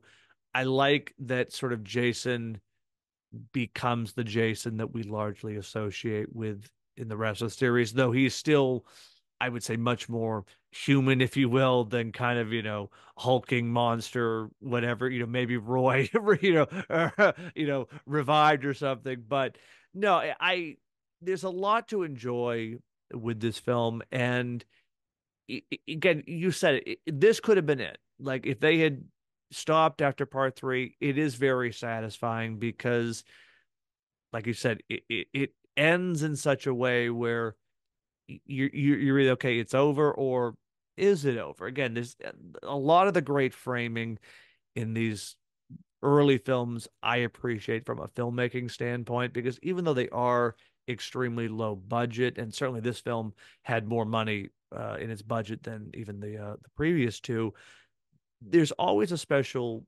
deference to try to frame the camera in a way that images stay in your mind, like whether it's just a shot of the stillness of the lake or sort of a background view of the trees. There's a lot of that that just sort of feels very Friday the 13th to me. And when I look at this film along with the other two, there's an iconography that I don't know is always there with the other films. I would actually say the remake to me felt like it kind of did its best to capture that iconography again and sort of bring it back to basics. But I mean, it's one of those things, if you want to go for, the original hits, I mean, just go to where it all started. And yeah, this is one where, yeah, it's a little hokey at points, but again, much like with some of the other entries, this stays in my mind for just sort of the creepiness and the, again, truly slasher villain aspect of Jason. I really felt like this was a big upgrade from part two, where he was a little kind of, you know, dopey at points and easily getting knocked down. Whereas this is the Jason that I think we all know and associate with the series. And again, even the outfit, he's got the green coat on, and again, it's very very clean and straight forward and to the point. And I just have a good time with this film. It's one of those movies where if I'm ever trying to, just sort of, have it on in the background, or even, at a Halloween party, like this is one that I will put on just as sort of like a fun, background discussion, because there's a lot to love with this film, and there's definitely, some nostalgia, I'm sure. But yeah, for, part three, it's a worthy of being in the top trio for me, I have to say. I can certainly respect that. I mean, again, I have it in the top five, and I consider all of those to be more or less the essential, Yeah. Friday the 13th ones, I would say. And yeah, you've said a lot of it said it great, Phil. I mean, I agree with it. It is iconic in a lot of ways. And I'm with you. I really wish I could have seen it in 3D. I don't know if the new remaster, like home 3D version, how that looks or works, but I don't think it would have been the same as seeing it in a theater in 3D. And I did see the other movie that was out around that same time in 3D, and that was, of course, Jaws 3D in the theaters. And if you ever want to talk that, I have thoughts. Okay. But I'll yeah, mark that down, Jack. yeah. So I guess I'm up to number two now. Yeah. So it'll spoil the ending, but part two is my number two, and it's because it's the first one I ever saw. I caught it because we had family friends that the gentleman at the time had the at the time the four of them on VHS, and they were sitting right in his like cabinet in his living room, and his youngest daughter babysat me a couple times, and I was a kid, and she was like, "Hey, let's watch these. This will be fun." I'm like, "Okay, cool," because she knew I had seen like scares. She was like, "What have you seen?" And I was like, "I've seen Shining. I've seen Halloween." She's like, "Oh yeah, you're good." And so we watched this, and I just had a great time with it because it does something that can come off hackneyed if it's done wrong, but it does it so well. And is that you didn't need to see the first one for you to be able to watch this movie and get into it. And it was because it was before VHS was a thing. So how do we get everybody up to speed without re-showing the other movie completely?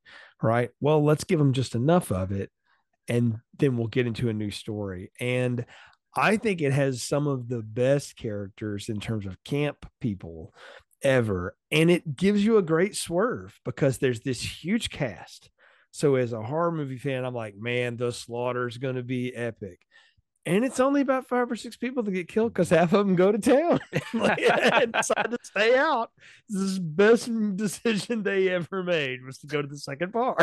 And I just found that to be funny. It's because it is life. It's one of those funny asides of like, oh gosh, who knows what would have happened. But I love the way Jason stalks people in this movie.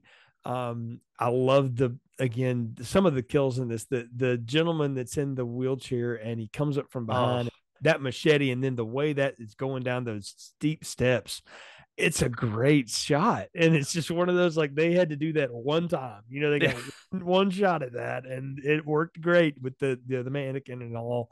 But I mean, you have a good group of folks to have fun with.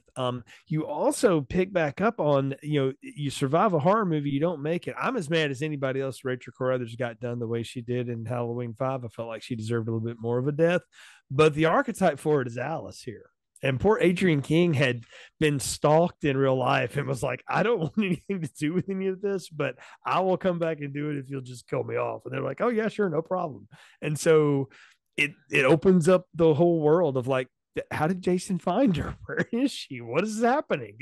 And it doesn't bother to explain any of it. And that to me is half the fun. It's like, oh, I don't know. That makes it kind of the fun part. I mean, I feel like as a Gen Xer, we're the world's last reporters because we were the last people that had to learn how to ask good questions to get information. It wasn't at our fingertips all the time.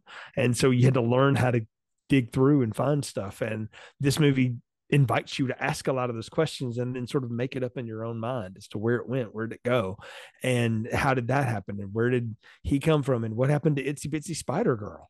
Is that Tina as a young girl? I mean, who knows? You can spin forever on it, but ultimately it's a lean and mean movie.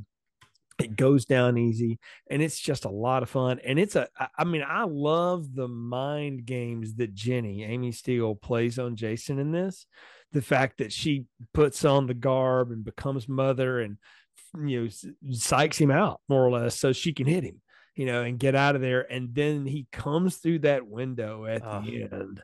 That's just, and you wake up and you're like, where's Paul? Who's Paul? What? You don't know what happened. And that's, again, it builds this great mystery and just leaves you hanging, where the first one had the jump scare at the end with the Jason coming out of the water and all that. This one, I think, had a better version of that. I really liked it. And I know it's funny to say that because it was all they had left. They had no money and they had to come up with something. And so they said, we'll just do that and just cut to white and we won't explain it. And I'm like, well, it's actually an artistic genius moment, that often is born out of necessity. And I feel like it was in this one. So Friday the 13th Part 2 is my number 2 in the series. all right. Well, I will hold my thoughts a little bit longer. Yeah, okay.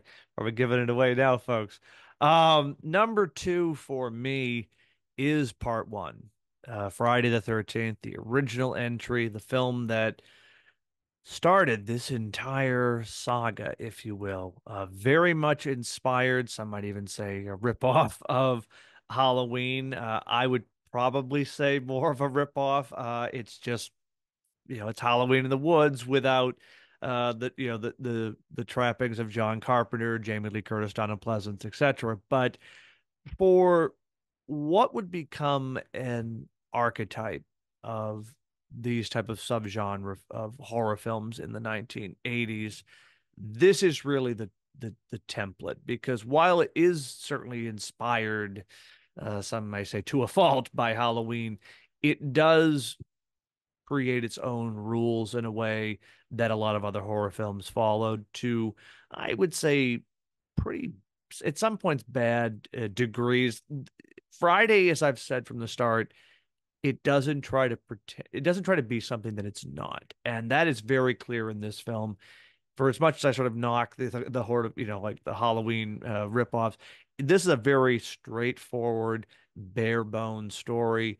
You get, at points, thinly sketched characters, but that's the whole point of this. It's not, you're not meant to sort of fall in love with these characters like you would have with Laurie and Annie and Linda and Halloween. Basically, these characters are there to be fodder for the unseen killer, which, again, when I first saw this film, again, sort of not having any frame of reference about just sort of, oh, Jason is this iconic figure, I kept waiting for him to show up in the hockey mask. And of course, Jason does not show up in this film in his usual form. He does make that surprise twist at the end that you alluded to earlier, Jay. But it's the mom. Talk about a great twist. And I think that's what really sells me on this film. You know, because there are, questionable story beats, and some of the characters, like I said, it's very bare bones. There are some unique personalities, like, the Mr. Christie type, and even the town crank. I think Ralph, his name is, like, we've all known people like that, or we've certainly encountered them in our lives. I grew up in a small town, so I know some of these people, Yep. so, like, it is a real caricature.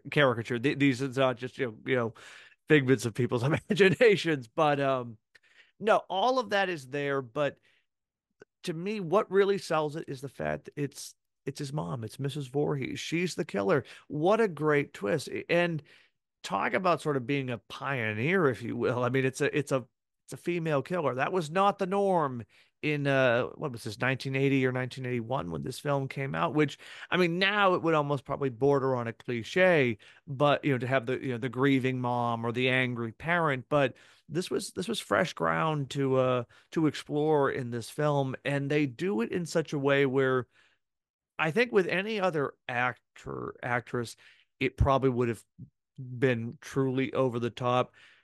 There's a very fine line that Betsy Palmer walks in this film, where, again, she is melodramatic. Like I said, the way she's going on about, they were making love while he drowned, and just like she's just sort of erratic. It's, you can see kind of where Laurie Metcalf, took notes for Scream 2 probably, but Yes. it's she sells it. Like I said, she sells the fact that she is this grieving mother, and it's, even though she's been behind all these horrible murders in the film, like, you do feel in a way a strange sense of sympathy for her, which is, again, bizarre when you look at the fact that this is a horror film, and you never associate that with Michael or Jason or anybody else, but you sort of look at it in a way like, this is a really sad, pathetic person who's just angry because her kid died over negligence at a camp. And it actually kind of makes the story much more grounded in a way that kind of sort of puts aside a lot of the over the top and sometimes spectacular elements, where there is actually kind of a unique and very, very personal story at the core of all of the blood and the guts. And I think that sometimes gets overlooked because people just sort of view them as, oh, this is just another slasher film. But there is a very uh, important psychological underpinning that really holds this film together, that none of the other entries really tap into as much. I think this one really, there's something going on with Mrs. Voorhees, and again, I think that's probably the basis for why they want to do a TV show, because there's a lot of ground there, and that's again a testament to Palmer's performance, that she gives you just enough, but there's enough to be asking questions like, what else is going on with this woman? Like, this is more than just she lost her kid and she snapped. Like, there's probably a backstory here that might explain all of this even more so. But yeah, it's an iconic film. It started the franchise, and as I mentioned earlier, the iconography is very heavy in all three of these first entries, where they just feel like a Friday the 13th film. And again, what better way to say that than right here with the first entry? No, I love the fact that we both have this in our top end of things, and for a lot of the same reasons. And I'd like to just let people know this is why you cast real actors to Bingo. take some of these roles sometimes, because Betsy Palmer was an actor. She was on stage, and she did it for the paycheck. She'll straight told you that to the day she died. And she never shied away from it. And she said, and nobody ever blamed her for it, because heck yeah, good. I'm glad you got a good car out of it, Bets. But she took it and said, okay, so this is my role. Cool. Well, I'm going to give it a thing then. I don't understand it. Maybe I don't get it. It doesn't matter. I'm going to give this my all because I'm a crafts person. I understand the craft of acting, and she gives it. So it's the same thing Donald Pleasance gives Dr. Bingo. Loomis, and in any of the forms, particularly those first two Halloween movies. That character has no business being as interesting as it No, is. but he gave it a total lift because you got freaking Blofeld,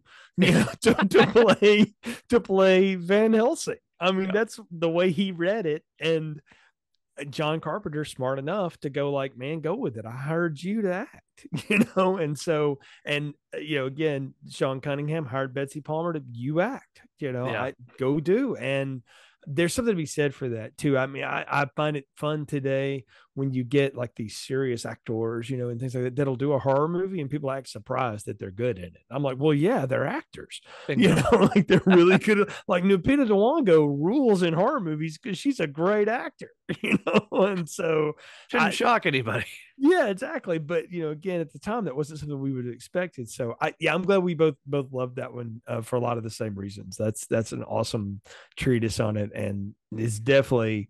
I mean, it's not only horror homework; it's like required, Yeah. pre-syllabus before you get in the class. You Yeah. gotta You got to know watch this one. Friday. Yeah. No, You you got to gotta know know it. this one. No. Yeah, completely. I mean, and just think, it might have changed Casey Becker's life forever had she paid Yeah, attention. that's right. That's a good point. But oh well. I know that's right. We weren't paying attention, Casey. We weren't paying attention. Yeah. Well, we're up to my number one. I mean, it's obvious what's left if you've been playing along at home. It's Friday the 13th, the final chapter, Phil, and I want to tell you Wow. why. Um, I have I'm curious about this one. I have used this as the way to get people into Friday the 13th. For years. Good example, my buddy Brian had never seen a Friday the 13th movie before we were getting ready to do Freddy versus Jason. He'd seen the Nightmare movies. He'd seen most of them at least. And so he and I doing those was kind of a series that was close to him, but he didn't know the Friday movies.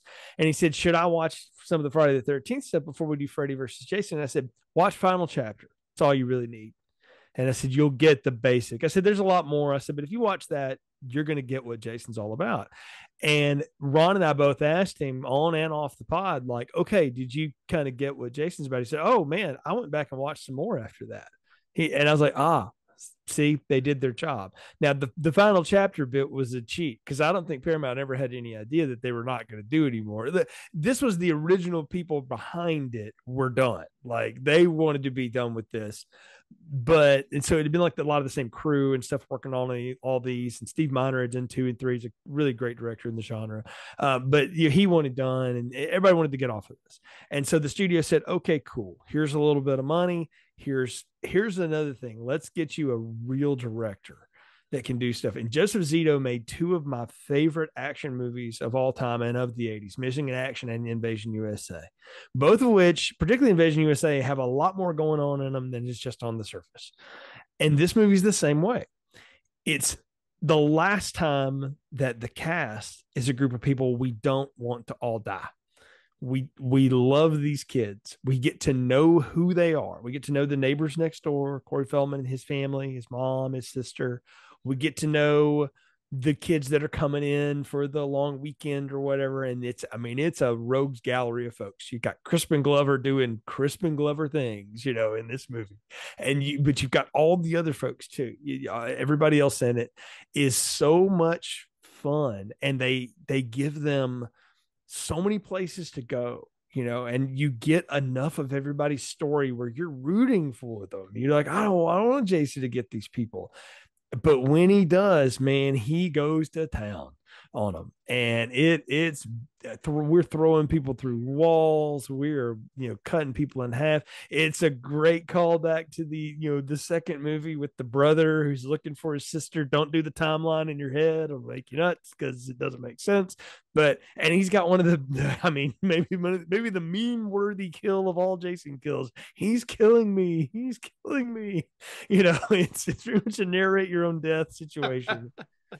But really, it anchors on the fact that Corey Feldman gives a hell of a performance in this. And I mean, it's easy to see why Spielberg was like that kid, right now. Like that's why he wasn't around to do 5 kids, because he got one shot.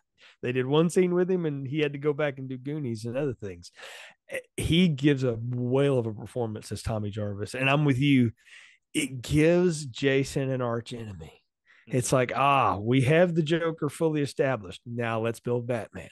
And I love it. I love everything about it.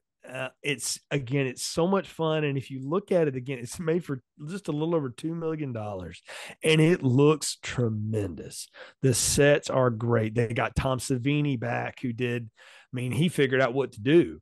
And now, as he says in the first one, he was just making it up. Now he like really understood how to make it work, and it looks amazing. And again, that last fight with Jason, he goes down hard. I mean, it is a we're gonna put him dead in the dirt. He is real dead, and R.I.P. yeah, very much so. At the end of this, and to only have that end where Tommy leans up and is glaring at the camera, it's like, oh, they could have gone so many places, but the fact that they don't is fine. Again, I feel like if you want to, if I'm ever in the mood, like I want to watch a Friday the 13th movie, I'm such a completist that I'm like, oh gosh, do I have time to watch, a string of these? And I'm like, you know what? I'm just going to put on Final Chapter because it sums up the initial treatise of Jason in one movie. And then if I want to jump into the other timeline, I can. But if I just want to get what I feel like is the quintessential entire shot of Friday the 13th, you get the great prologue that catches you up on everything you need to know up to that point. From 1 to 3, you get all the flashbacks you need, all the setup, and timeline and continuity be darned. Who cares? And I love this franchise for that. And it's just like we're into the ride now. And I mean, it's just, again, it's one of those I just keep coming back to, and I'm like, man, it's everything that you want in a Friday the 13th movie from the 80s. The best movie of all of them, just being real, is the first one and then the 2009 remake. Those are movies, and in terms of like film and things like that. But in terms of just like, let's get our real greatest hits package, but maybe just let's get our Hysteria album, to use my Def Leppard, analogy again. This is the Hysteria of the Friday the 13th series. All the hits, all the stuff, everything you want, and nothing that you don't, all through it. And there's also some good Easter eggy stuff kind of hidden in it. The more you watch it, the more it unravels, the more you get to see that it's not just Jason, the tornado Jason, that was Kane Hodder necessarily in the movies, which was fun, right? But it's Jason still being a big lunk stalker, going around and just working his way through that camp and just eviscerating people. And so Final Chapter is my number one. I like that. I like that, Jay. I think that really, nothing further to add because you articulated it to a T. I definitely, I feel like I have to go watch part 4 now. You really excited me up to revisit that one again. So that's going to have to probably happen sooner rather than later. But that brings me to my number one, and you probably could have guessed it by now, everybody, based on where we are. It is Friday the 13th, part 2. And this is the one that I revisit the most. It is by no means the best entry in the series. It is arguably not even the best entry of the original 4.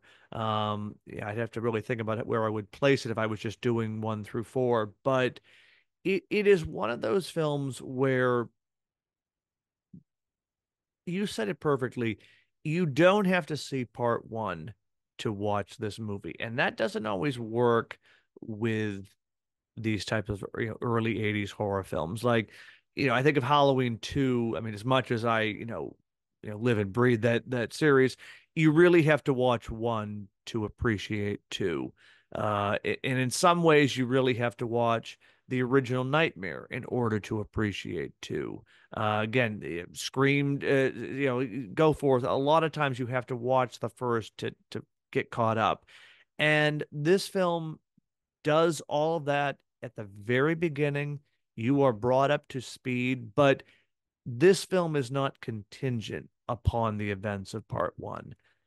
That's something that I think is really uh, something to applaud and to take away, because it just sort of says, all right, we're going to close the book on what you saw before, and we're going to do an entirely different story. We're on a different side of the lake now. We're going to bring Jay. You thought he was a kid? No, we're going to make Jason some like big, maybe 20 something year old. We don't really know what his deal is. Is he is he deformed? Is he not? Like we really don't know. We're not going to answer those questions. Like the movie does not care for you sitting at home, with your little notebook saying, well, wait a minute, how did this happen? What's going? No, it doesn't care. And I like that. I like that it just says, we're going to give you a straightforward 80s slasher film. It is going to be bloody. It is going to be gory, but it's also going to be suspense with it. It's not just a lot of cheap thrills and kills. There's actually some genuine moments of terror in this film. And I think of the scenes involving Ginny, who is my favorite final girl of the Friday films. I think Amy Steele was the best of all of them. I wish he would have come back for part three because I would have loved to have seen where this could have gone.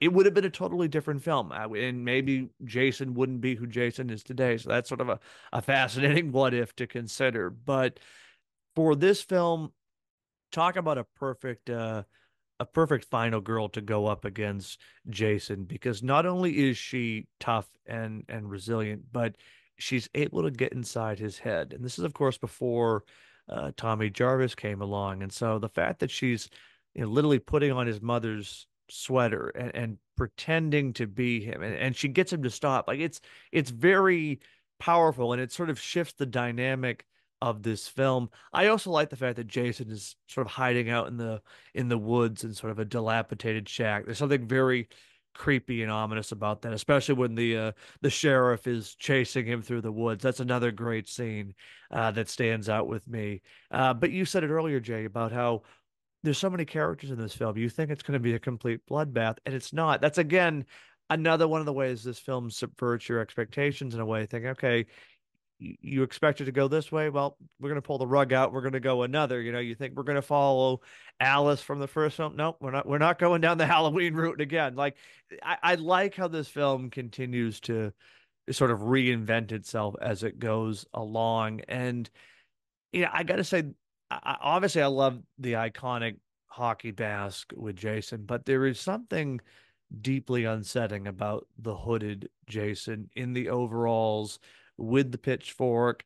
It really does play into the idea of this guy, being a spooky boogeyman character from the woods. It really does fit with the ghost stories that they're telling around the campfire in this film. And I like how there really is that more of an emphasis on the camp setting that we only kind of get just a little tease with in the first film. This one really embraces the camp setting and uses it, I think, to an even grander effect than the first one.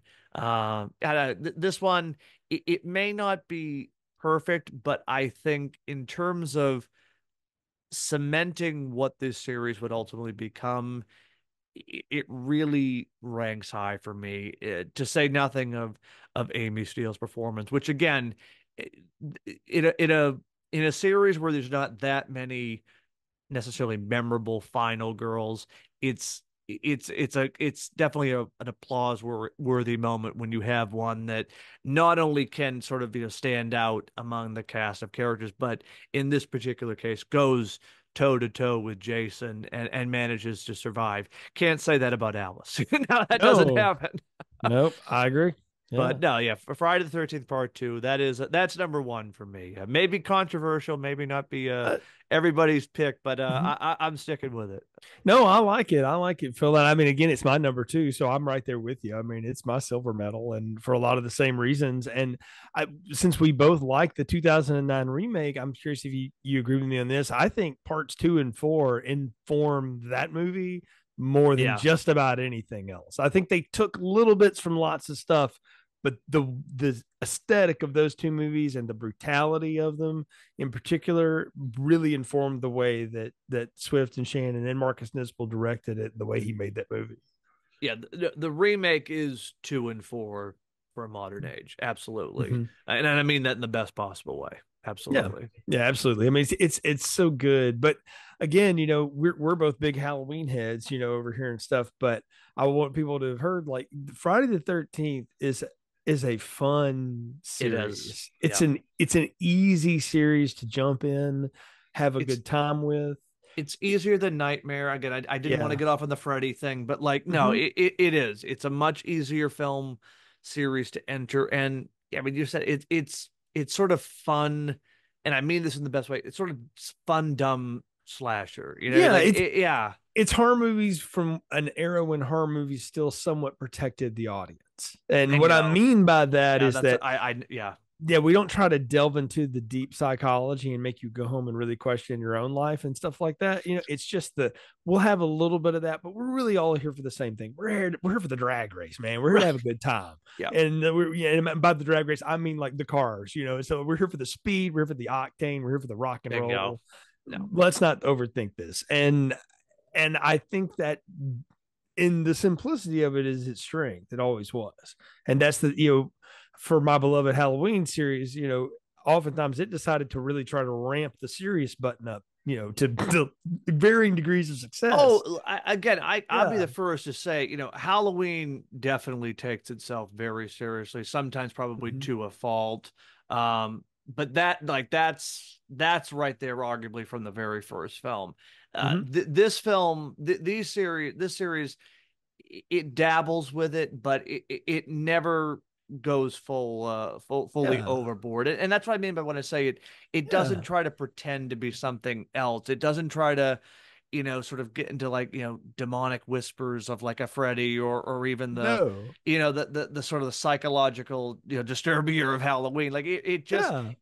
it's a fun, straightforward slasher film. And, whether the movie is like an A+ or not, you still have a fun time with this series. Like even It's the bad films are still enjoyable. Well, yeah. I mean, I've used music analogies all night, and I'll just end with one.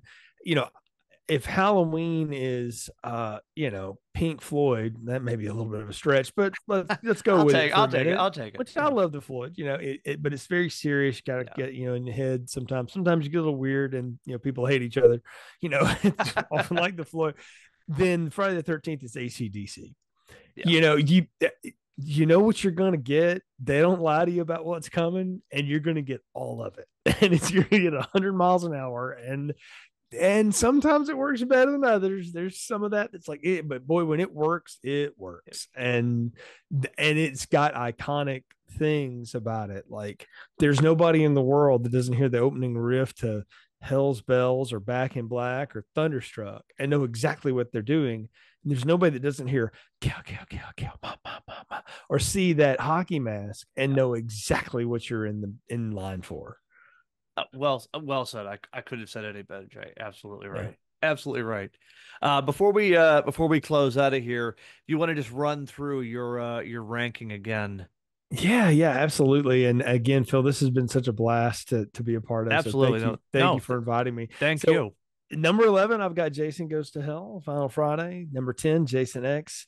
Number 9, Friday the 13th, Part 5, New Beginning.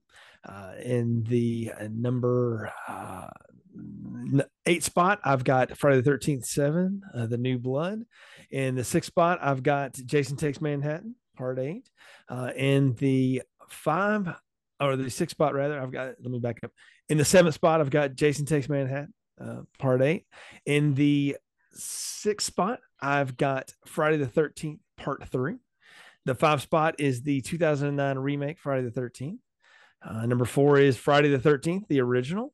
Number 3 is Jason Lives, Friday the 13th, Part 6. Number 2 is Friday the 13th, Part 2. And for me, number 1 is Friday the 13th, the final chapter. Very solid. Very solid. Mm-hmm. For me, number 11 is The Final Friday. Number 10 is The New Blood. 9 is Jason X. 8 is Jason Takes Manhattan. 7 is Jason Lives. 6 is A New Beginning. 5, the remake, Friday the 13th. Number 4 is The Final Chapter. Number 3 is Part 3. Number 2 is the original Friday the 13th. And number 1, Friday the 13th, Part 2. So there you have it, everybody. We ranked Friday the 13th in honor of this Friday the 13th, 2000 2024. Jay, before I let you go, again, give a plug for your show and where people can stalk you in the best possible way online. Absolutely. Again, Phil, this has been a blast. Thanks so much for having me on. You can hear me and my compadres over on the Film Strip Podcast.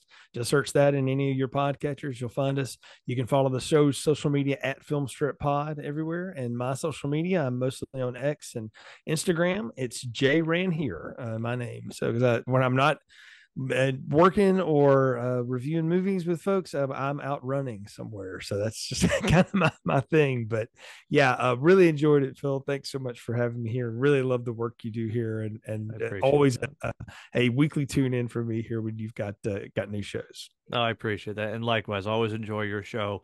And again, I encourage you to give them a like, give them a listen, subscribe, because they really do Herculean work over there. You guys are always putting out fantastic content. And again, it's always a treat to see what you are going to review, whether it's a new film or a trip down memory lane. So I never know what to expect. And that's always something that I enjoy, kind of, the surprise. The surprise for each new episode. So definitely keep that up. And again, congratulations on 14 years. That is damn impressive, man. Absolutely. I salute you for that. I appreciate that. We are coming up on episode number 400. We've already said this on a show, so I'll say it here too. Episode 400 for us will be the first show that comes out in 2025. We're mostly a bi-weekly release, except for October when we do 4 in a row there, or 5 on the right year.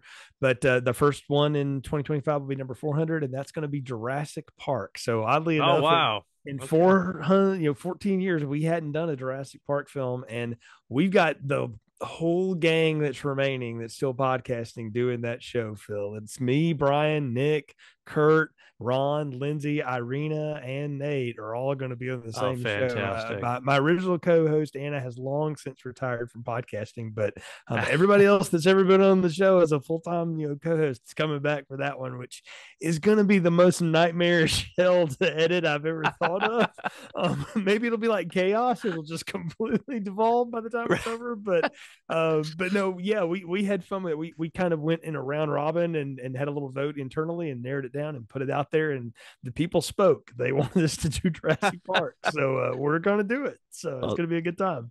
Well, that is fantastic, and I will certainly look forward to that in the new year. To quote John Hammond, make sure you spare no expense. Indeed, we will be stretching the bandwidth that night. I promise you. I bet.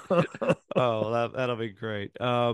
Well, in any event, Jay, be sure to have you back on the show sooner rather than later. First time guests, so your mugs and jackets will be in the mail. So look for that sooner rather than later. But in any event, everybody, of course, thank you as always for tuning in or watching the show on YouTube.